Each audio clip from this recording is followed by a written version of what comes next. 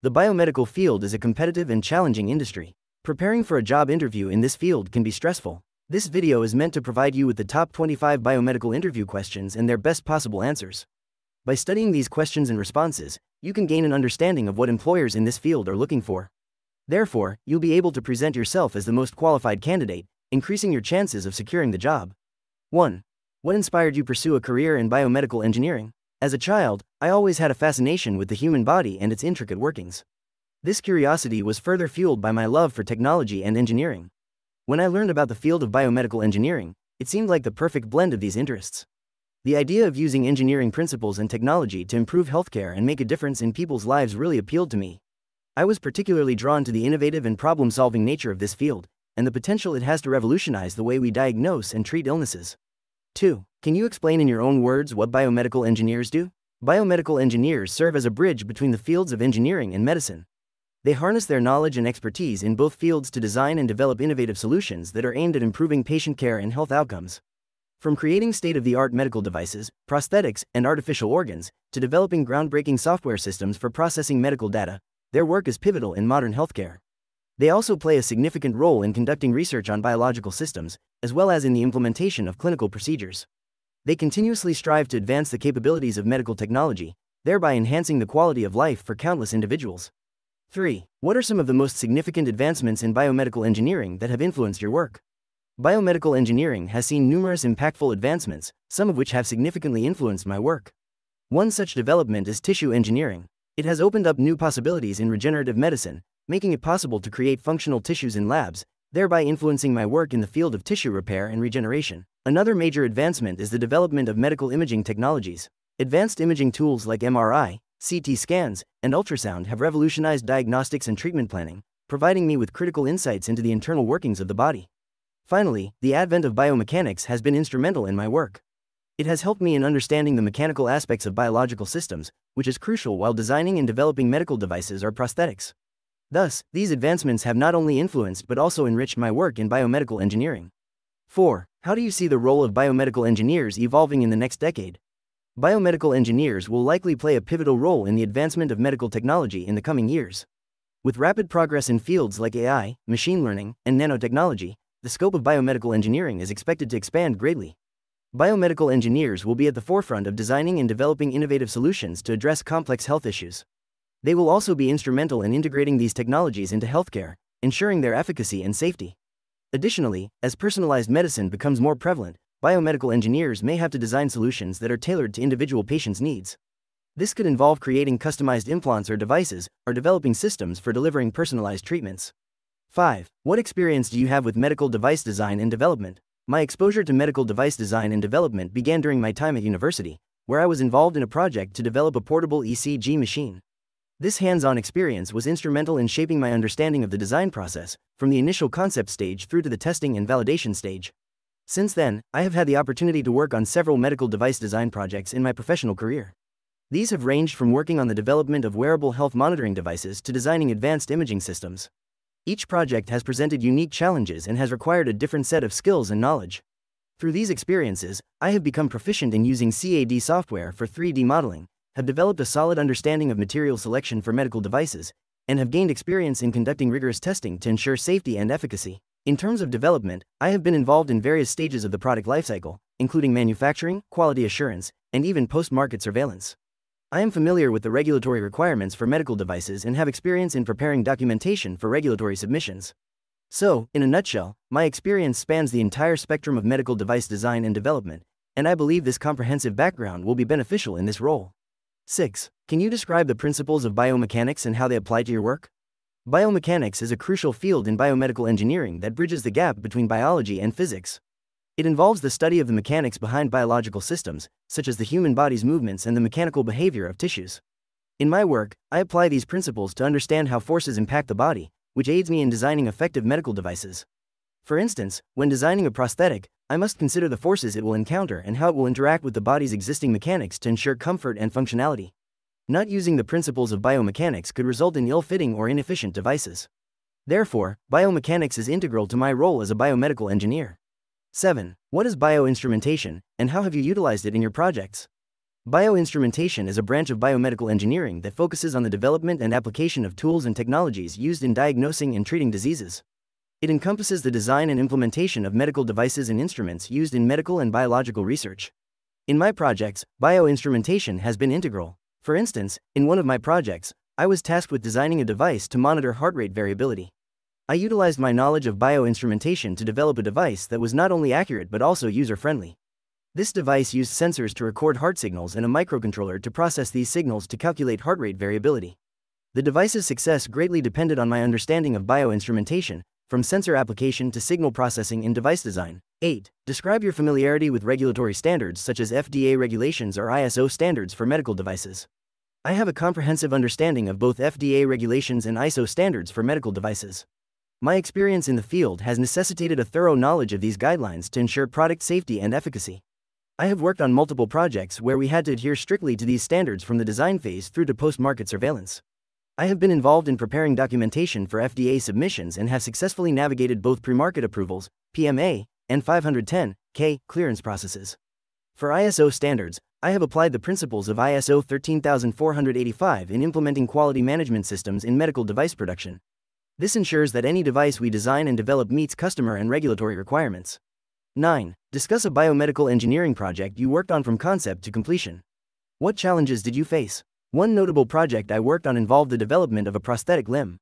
The objective was to create a more flexible and user-friendly product. The project started with an extensive research phase, where we studied existing prosthetic limbs and identified their shortcomings. The subsequent design phase was challenging as we sought to incorporate cutting-edge technology while keeping the device lightweight and affordable. We faced hurdles during the testing phase as the prosthetic limb did not initially function as we had hoped. It was a trial and error process, and we had to go back to the drawing board multiple times. Despite these challenges, we were ultimately able to produce a prosthetic limb that surpassed our initial goals. 10. How do you prioritize tasks when working on multiple projects simultaneously? Considering the nature of biomedical engineering tasks, it is essential to prioritize effectively when working on multiple projects. My approach entails understanding the scope, deadline, and resources of each project. I assess the criticality of the tasks involved and align them with the project's objectives. Also, I consider the dependencies and constraints of each task. This way, I can determine the order of tasks that ensures efficient use of resources and time, while maintaining the quality of the output. In the event of unforeseen circumstances, I reassess and adjust the priorities accordingly. 11. Can you provide an example of how you handled a project that was falling behind schedule? In a previous project, we were developing a novel medical device, but we were falling behind due to unforeseen technical issues. First, I initiated a project-wide assessment to identify the bottlenecks. I discovered that one part of our design phase was causing delays. I arranged a meeting with the design team to address this issue and we collectively decided on an action plan. We agreed on daily short stand-up meetings to track progress, and I also arranged for additional resources to expedite the process. By doing so, we were able to catch up on our schedule and delivered the project on time. This experience taught me the importance of communication, agile project management, and prompt decision-making in handling project delays. 12. Describe a time when you encountered a technical issue with a medical device. How did you resolve it? During one of my projects, our team faced a significant problem with a medical imaging device. The device was not providing the desired clarity in the images, which was crucial for accurate diagnosis. I initiated the troubleshooting process by analyzing the device's functionality. Identifying that the issue was with the software, not the hardware, I collaborated with the software team to diagnose the specific issue. It turned out that the software algorithm was not processing the image data correctly, resulting in blurry images. We worked together and improved the algorithm, which led to a dramatic increase in image quality.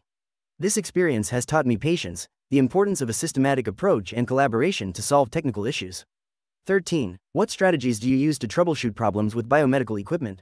The process I typically employ for troubleshooting biomedical equipment begins with a comprehensive analysis of the problem at hand. I carefully observe the malfunctioning equipment in operation to identify any irregularities or deviations from its expected function. I then refer to the equipment's technical documentation and my own knowledge of its operation to formulate a hypothesis about the cause of the malfunction. Once I have a probable cause, I test my hypothesis by manipulating the device or its settings and observing the results. If my hypothesis is correct, I proceed with the necessary repairs or adjustments. If not, I revise my hypothesis and retest until I find a solution. I also ensure that I document the problem and solution for future reference. 14. How do you approach risk assessment and quality control in your projects? My approach towards risk assessment and quality control incorporates a systematic and proactive method. I start by identifying potential risks at each phase of the project. I use reliable tools and techniques for risk identification. In terms of quality control, I ensure that each stage of the project is aligned with predefined quality standards. Regular audits and checks are an integral part of this process. I also believe that an open line of communication with my team helps in identifying and mitigating risks swiftly, thereby maintaining the quality of the project. 15. Tell me about a time when you had to explain a complex technical issue to a non-technical audience. How did you ensure they understood? During my time at XYZ Corp., I was tasked with explaining the functionality of a newly developed medical device to a group of non-technical stakeholders. Realizing that the technical jargon might confuse them, I decided to use simple language and relatable examples. I compared the device to something they use in their everyday life, making the explanation less intimidating and easier to understand. I also made use of visual aids, such as diagrams and flowcharts, to provide a visual representation of how the device works. After my explanation, I encouraged questions and provided clear responses to ensure their understanding. I believe it's crucial to adapt communication strategies according to the audience's level of technical understanding. 16. How do you collaborate with other healthcare professionals to improve patient outcomes? In my experience, successful collaboration with other healthcare professionals largely depends on effective communication, respect for expertise, and a shared goal of patient well-being. I strive to understand the specific needs and constraints of each professional's role, which allows me to design and implement biomedical solutions that enhance their ability to provide care effectively. For instance, in one project, I worked closely with clinicians to develop a more efficient cardiac monitor. By incorporating their feedback into the design process, we were able to create a device that not only improved patient monitoring but also streamlined the clinician's workflow. This experience underscored for me the value of interdisciplinary collaboration in advancing patient care. 17. Have you ever trained or mentored a colleague? What approach did you take to ensure their understanding? Yes, I have had the opportunity to train and mentor several colleagues. My approach was based on understanding their learning style to tailor my mentoring accordingly. For example, if someone learns better by doing, I would provide them with hands-on tasks and practical examples. If they were more of a visual learner, I would use diagrams, flowcharts, or other visual aids. I also made sure to establish open lines of communication, encouraging them to ask questions whenever they had any doubts. I firmly believe that patience and empathy are key in any mentoring relationship, and I tried to lead by example by demonstrating these qualities. 18. What ethical dilemmas have you faced in your work? How did you address them? There was an instance when I was working on a project involving the design of a certain medical device. During the testing phase, we realized that while the device was working effectively, there was a small chance it could potentially cause harm to patients in certain circumstances. This posed a clear ethical dilemma. We had to decide whether to move forward with the product knowing the risks or halt the project entirely to ensure safety. After a thorough discussion with the team and consulting with healthcare professionals, we decided to revisit the design to eliminate the risk.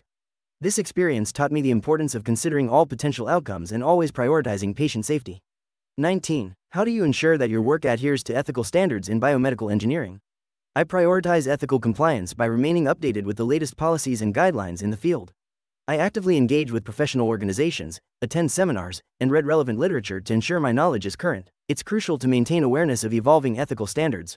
In my projects, I make sure to uphold patient safety, data privacy, and confidentiality. I also promote open communication and transparency within my team. If there is any ambiguity or a potential ethical concern, I consult with seniors or ethics committees to gain clarity and guidance. 20. What emerging technologies in biomedical engineering are you most excited about, and why? I am particularly thrilled about the advancements in 3D bioprinting. This technology can be used to replicate complex cell structures, which could revolutionize the way we approach organ transplantation. By using a patient's own cells to print organs, we can eliminate the risk of rejection and the need for immunosuppressive drugs. It also has the potential to dramatically reduce waiting times for organ transplants. Additionally, I am fascinated by the potential of nanotechnology. Its applications in drug delivery systems could significantly improve the efficacy of treatments, especially in cases where conventional drug delivery methods are less effective. This technology can precisely target diseased cells, reducing the impact on healthy cells and minimizing side effects. It's an exciting time to be in biomedical engineering, and I look forward to contributing to these groundbreaking developments. 21. How do you think artificial intelligence will impact the field of biomedical engineering in the future? Artificial intelligence, AI, will undoubtedly transform biomedical engineering. AI algorithms can analyze data faster and more accurately than humans, leading to improved diagnostic and treatment methods. Machine learning models can identify patterns in complex biomedical data, enabling personalized medicine. AI can also automate routine tasks, freeing biomedical engineers to focus on creative problem-solving and innovation. As AI continues to evolve, its impact on biomedical engineering will only increase. It's an exciting time to be in this field, with the potential to dramatically improve healthcare outcomes for patients worldwide. 22. What is the most rewarding aspect of being a biomedical engineer for you? As a biomedical engineer, one of the most fulfilling aspects for me lies within the capability to make profound differences in people's lives through my work. The fusion of engineering principles with biological knowledge allows the development of cutting-edge medical devices and techniques that can significantly improve patient care. It's exhilarating to see the direct impact of my work in real time, making healthcare more accessible and efficient. Seeing patients recover and thrive because of the devices and techniques I've helped develop instills in me a sense of purpose and satisfaction that's unparalleled. This is what drives my passion for this field. 23. Can you discuss a failure or setback you've experienced in your career and what you learned from it? I once worked on a medical device design that, despite rigorous testing and revisions, failed to meet our projected efficacy in clinical trials. This was a significant setback, not only for me but for the entire team. We had invested a lot of time and resources into this project. However, I learned valuable lessons from this experience. I realized the importance of flexibility in engineering and the necessity to adapt quickly to unexpected outcomes. It also taught me that failure is not the end but a stepping stone to improvement and innovation. I learned that in biomedical engineering, our primary goal should always be to improve patient outcomes, even if it means revisiting our initial plans. 24. What specific skills or experiences make you a strong candidate for this position? My deep understanding of biomedical engineering principles, combined with practical experience, equips me to excel in this role. My master's degree in biomedical engineering gave me a solid foundation in the field, and I have honed my skills over the years working on multiple projects involving medical device design and development. I have a proven track record for effectively collaborating with healthcare professionals to improve patient outcomes. I also have a strong understanding of regulatory standards such as FDA regulations and ISO standards for medical devices. These experiences, combined with my ability to manage multiple projects simultaneously, make me a strong candidate for this position. 25. Do you have any questions for us about the role or our company's projects in biomedical engineering? I am interested in knowing more about the scope of projects your company is currently involved in, specifically in the realm of biomedical engineering. I would also like to understand the primary responsibilities associated with this role. It would be beneficial to learn about the team I would be working with and the company's expectations from this position. Could you also elaborate on the opportunities for growth and learning within the company? Lastly, can you share some details about the company culture and work environment? In wrapping up our discussion on the top 25 biomedical interview questions and answers, it's essential to remember that beyond knowing these responses, your understanding of the subject matter, confidence, and communication skills play a critical role in acing your interview. Each question provides an opportunity to showcase your expertise and passion for the field. Continual learning is key in such a dynamic field as biomedical science. We hope this guide has been valuable in preparing for your upcoming interview. If you found this information useful, please hit the like button. And don't forget to subscribe for more content like this. Thanks for watching.